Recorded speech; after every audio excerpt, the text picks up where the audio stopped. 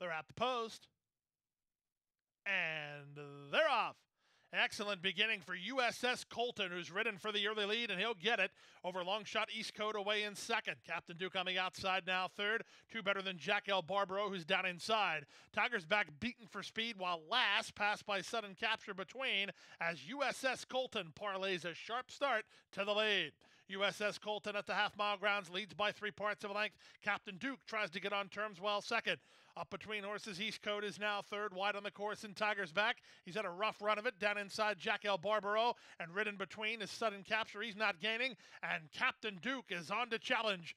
5/16 from home, Captain Duke on the outside. USS Colton put to pressure, but he is responding and right back at him. 3 back to Jack L. Barbaro, who's clearly third. The rest are struggling with a quarter of a mile left to go. On the outside, it's the Duke, the Captain Duke, to take a narrow lead. USS Colton tried to hang with him, but he's just back to second and not good enough. Jack L. Barbaro tries to rally for a slice. Final 16th of a mile, and Captain Duke putting the finishing touches on a nice effort. He's 3 in front.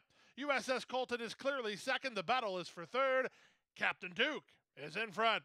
USS Colton second. Jack L. Barbaro is clear third from East Coast fourth in 112 flat.